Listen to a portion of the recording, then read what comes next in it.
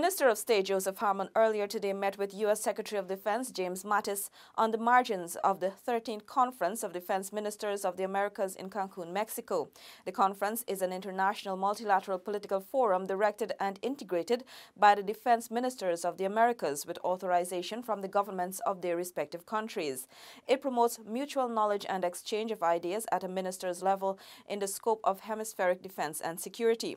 It was created in 1995 with the objective of establishing a forum for debate and exchange of experiences among the ministers of defense of the Americas. We will provide details in a subsequent newscast.